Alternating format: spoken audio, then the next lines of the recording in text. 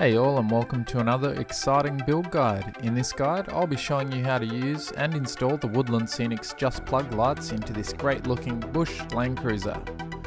Lighting up your layout has been made very easy, especially when using products like the Just Plug system, and as for vehicles, the Busch models are hard to beat, as you'll see. So let's get started. On any type of project, it's always a good idea to have a small container to keep your parts together. Some of the details on this vehicle are very small and easy to lose. I carefully remove any of the small details that are slightly loose, like this spade, or that might get in the way, like these mirrors. Now we can remove the chassis.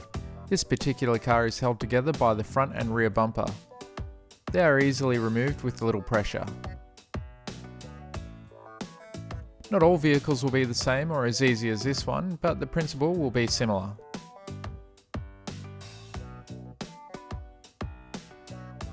Busch certainly make their vehicles easy to modify in detail.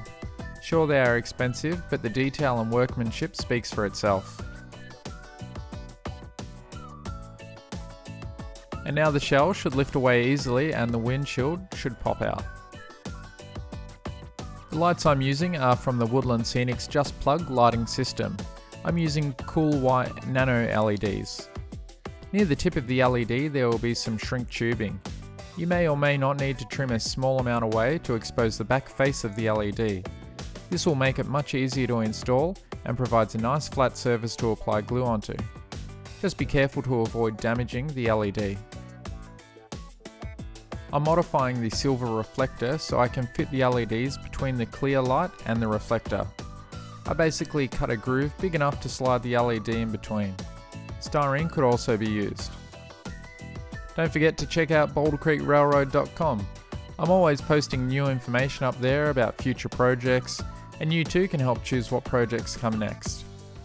I'm also starting a question and answers page, so if you have any questions you want to ask, you can post them there, and I'll be doing a monthly Q&A video answering some of the questions. You can click here for the link or find a link to the website in the description below if you're watching on YouTube. I try not to use too much glue when reassembling the model, and when I do use glue I only use very small amounts. That way it's easy to remove again if needed. While the shell is off, you may want to add a driver to your car. I found this 00 scale figure from Hornby and decided he would fit nicely in the car. The thing I like about these Hornby figures is they are close enough in most cases to HO scale, and they are rubbery, which makes it very easy to manipulate them and glue their arms into positions. You can also find figures specifically made to go in vehicles. This Hornby figure's almost a perfect fit.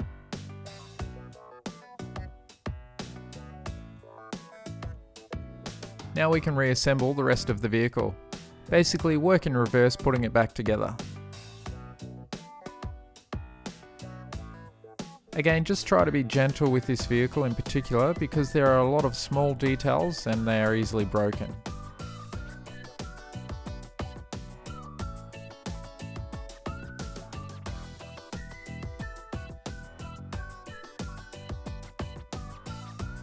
You can see the space we created here for the LED.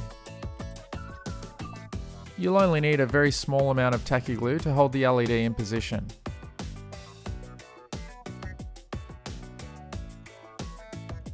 If you look at it front on, try to position the LED closer to the top of the light so the light emitting from the LED reflects down onto the road surface. Then hold it until the glue sets. As for the wires, I chose to run mine along the bottom of the car and out the back. I applied small spots of glue along the base to hold the wires. Now for the fun part. This is how easy it is to connect the Just Plug lighting system.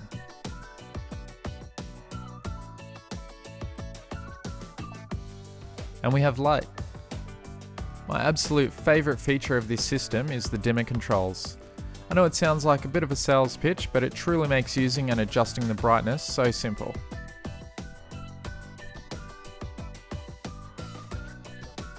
Okay, back to the model. Here you can see there is a lot of light bleeding through all those small gaps, and especially from underneath. This is easily fixed with a very small amount of plasticine. It's similar to Play-Doh, but this stuff won't dry and it's very easy to manipulate. You'll need some sort of pin to press it in and move it around, and some tweezers.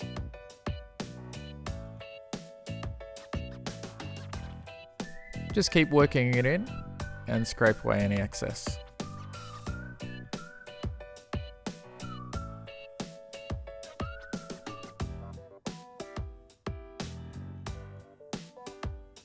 Once you're done filling in the gaps, give it a test and make sure you got them all. All is good, so I can finish reassembling all the pieces.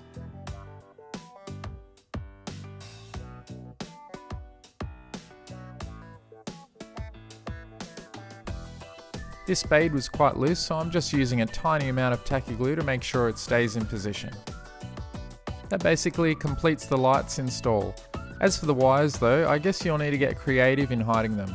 You could have them go down through the layout and they would be hidden by the car itself, or have some loose scenery cover the wires. Either way could work quite well. Thanks for watching, I hope you enjoyed the video. Don't forget to subscribe to stay up to date with all the latest videos, and check out bouldercreekrailroad.com for more information. Cheers and thanks for watching.